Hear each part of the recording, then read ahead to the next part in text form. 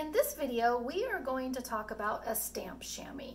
Now, a stamp chamois is a very handy tool to have in your tool chest, and it is going to help you clean up all types of surfaces. Now, we sell it in two different types of containers or packaging and sizes. The first one being in a tube, which is really nice. It's an approximately 13 by 17 inches. The tube is really nice because after you use it, you can go ahead and store the used piece or what's left if you decide to cut it up, because I know a lot of you like to cut it up and share it, which is perfectly acceptable. So the tube is really nice because you can certainly store it back in there. And then we've got it in approximately 6 by 8 size as well.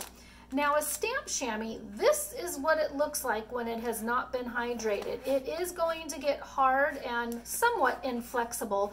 You don't want to use it like that because it's not going to be any use to you. You also do not want to pull it apart at this point because you can tear it and rip it. It does need to be hydrated under warm water, which this one I just did, so you can see the difference between the two of them.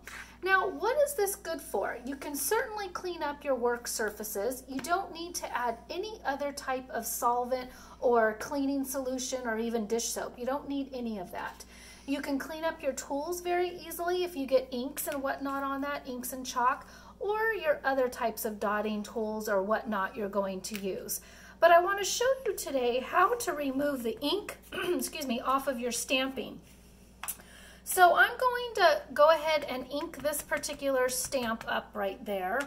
And then I'm going to flip that guy around and I'm going to adhere it onto there to make my stamping impression. But I've got all these pieces left, this black, and I don't want that on there.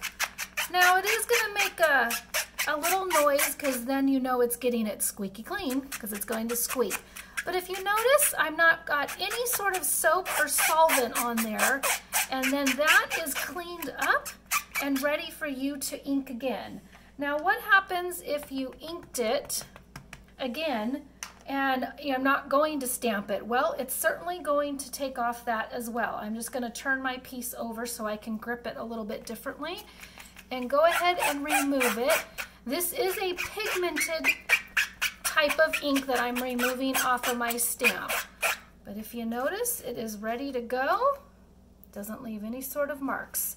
And that would be our stamp chamois. So enjoy cleaning up your work surface.